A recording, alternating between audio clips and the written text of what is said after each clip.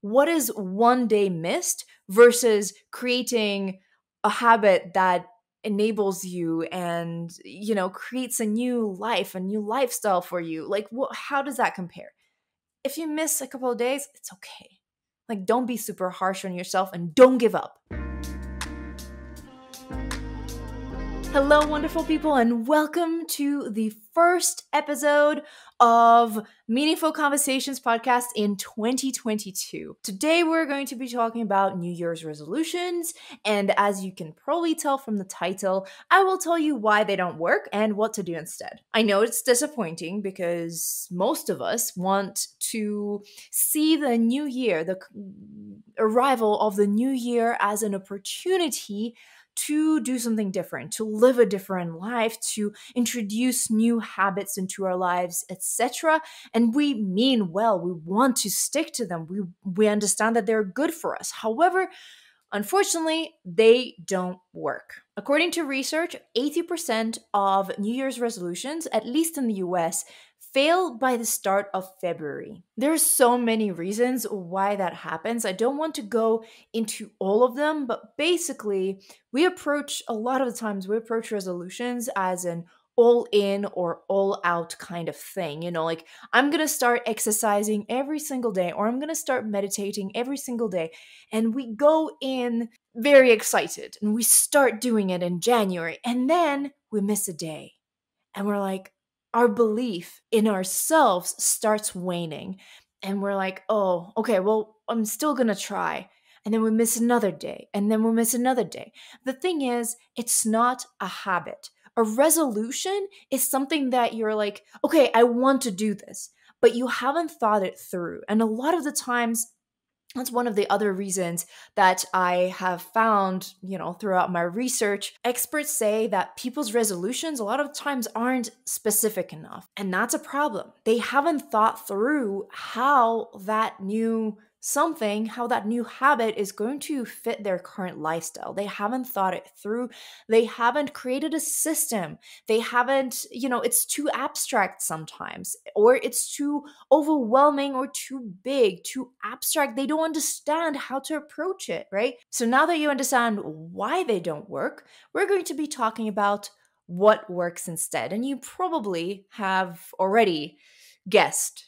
Yes, we need to create a system. We need to be proactive about a specific habit that you want to create with this, whatever you want to start doing, starting meditating, starting exercising, I don't know. I just think about wellness straight away because a lot of my goals are around that. And a lot of the habits that I have been developing recently have been around that. But it can be whatever you are trying to create. It could be, public speaking, more public speaking, or something like that. Regardless of what it is important to create specific habits and approach it from a scientific standpoint, essentially. So whatever it is that you have, either you have created a resolution, a New Year's resolution for yourself. The reason why this episode is airing after the 1st of January is because I really believe that there's no right or wrong time. You don't have to wait for an arbitrary unit of measure to start this new habit. You want to implement this, right? So you can implement it right now. It doesn't have to be the 1st of January. It's kind of like a tricky little bit. But whatever it is, we're going to think through the habit aspects of what habit you want to create. We're going to think through all of those aspects. Take your resolution and write down what habit you want to create. Think of the resolution you have set for yourself, and different people will have a different amount of details already built into that resolution and into that plan, but we're going to go much more granular. So think about it. Let's say you want to start meditating. You want to meditate regularly. Let's go more granular. Let's think of an attainable amount of minutes that you want to meditate per day. Start with 5 and, adjust it for your resolution. So let's say you want to meditate for 5 minutes a day. Let's specify if you are taking any breaks. For me, no. I want to meditate on Monday the same way I meditate on Sunday or Saturday. Weekend, weekday, I want to meditate. I want to take care of my well-being. Hypothetical. do the same thing for you. It might be practicing violin for 20 minutes every Thursday, just Thursdays, because you know you'll have that window or whatever. And the next thing we're going to outline is when. Throughout your day, essentially. When is this going to happen? A very interesting technique I have discovered as I was learning more about habits and habit hacking, which I will record a separate episode on habit hacking in particular, because I think that's such an interesting topic. And also, it just gives you so much power over yourself, your habits, and all that stuff. So, another episode is coming soon on the topic. But one of the key principles of habit hacking is finding a trigger.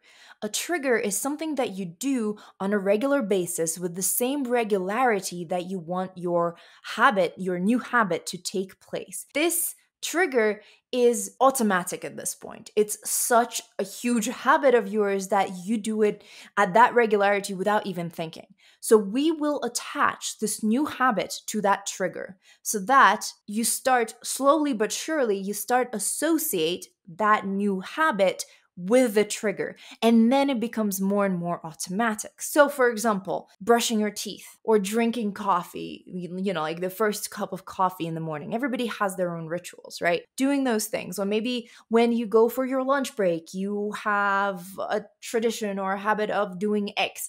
Think of the triggers that you can be attaching this new habit to.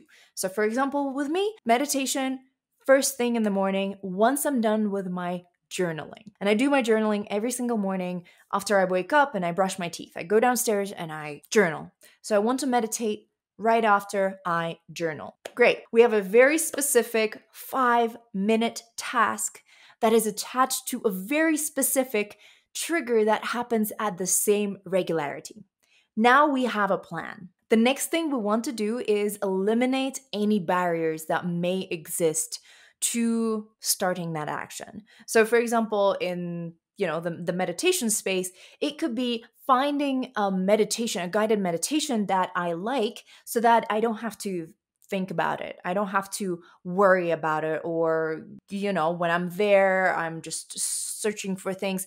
I know what I'm doing. If you're starting to exercise, for example, that may mean putting your workout shoes right next to your bed so that when you get out in the morning, there they are. You just slide right into them and you go work out. Eliminating those barriers and making that action as easy for you to do as possible. With a violin example, you can put your violin in your room. So it's not hidden. It's like it's part of your room. You can create a stand or find a stand or whatever. It's there. It's super easy to do. You don't have to, there are no barriers for you to start the action that might delay you or potentially deter you from taking the action. And the final thing that we're going to do is we're going to create accountability for you. And that can come in different shapes and forms. In fact, I would recommend combining the different shapes and forms. One of them is actually having a tracker, and there are a bunch of habit trackers that you can just find online, or you can use your Google Calendar. You can create one for yourself. Essentially, what it is ticking off those days so that you can see when you have missed a day. And that is an extra bit of motivation because you want to continue taking off. That's when we tap into that perfectionist mindset. And that perfectionist will actually help us instead of, making things harder for us. The other way to stay accountable is to find an accountability buddy. For example, someone who does the same habit with you, starts the same habit with you, and you can check in with each other. Or you can ask a friend who is not starting that habit, but just someone who cares about you. It can be a loved one, it can be a family member, whoever is going to keep you accountable and keep asking you about this thing, and who wishes you well, who really wants you to succeed and also expects achievements from you. Like they're not going to give you slack because that kind of person is going to motivate you. Even the fact that you need to tell them about the fact that you didn't do something will motivate you. Now that we have all of those things in place, you are ready to create a new habit, and it will take time. A lot of people talk about habits taking from 21 to 28 days. Psychologists kind of differ on on that, and I want to stay conservative, and I say that do it for a month and then it starts becoming more automatic. I talk about this all the time. I have habit hacked myself. I have created a new habit for myself using the same structure, using the same mechanism, and it has done wonders for my well-being. This works essentially if you do it right, but you're the only one who can do it for you. Just like with resolutions, right? You're the only one who can create this, but now that you have an actual system that is enabling you and empowering you, I don't want to say empowering you because you've always had the power, but it is enabling you. It is giving you the tools to create this habit for yourself. You have no excuses. Go get it. Go create those habits. Go make your resolutions come true, or whatever you wished for this year, make it come true because you are in control. You can do it. Create those habits and, try to focus on one at a time. But hey, we're not looking for the 1st of January 2023 to implement the next habit. You can start implementing the next habit once you feel much more confident about this habit and once it's automatic. A couple of things I want to talk about. First of all, it will be hard. At some point, once the first excitement of, starting this new habit and being proud of yourself, once that wears off, it is going to be hard. Our brains don't like change and they will resist this new change. So just prepare for the fact that you will have to push yourself some days and it just won't come natural. It's just a reality. The second thing is if you miss a day or if you miss 2 days, don't give up. You're doing this for you.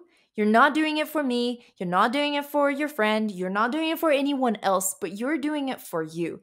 And what is one day missed versus creating a habit that enables you and, creates a new life, a new lifestyle for you? Like, how does that compare? If you miss a couple of days, it's okay. Like, don't be super harsh on yourself and don't give up. You can do this. I hope this was helpful. I hope that all of the things you want to implement this year, all of the habits that you want to start, that you manage to start them. I will create a separate episode on habit hacking in particular because I think that's such a fascinating topic. Again, like it makes you feel like you're so in control of your life because you are in control and it's old patterns and we just need to have the tools to create new ones. Let us know what you thought about this episode by commenting below on YouTube or sharing this episode on social media and tagging us. You can do so at Stereotype Breakers on most platforms. On Twitter, it's at Stereotype Breakers. The vowels didn't fit in. Subscribe to this YouTube channel if you're on YouTube, and if you are in podcast land, subscribe to this podcast in the platform of your choice. We can also be friends on other social media. You can find us as Stereotype Breakers or Stereotype Brokers on Twitter. Have a wonderful time today. You're currently experiencing an incredible start to 2022. Bye.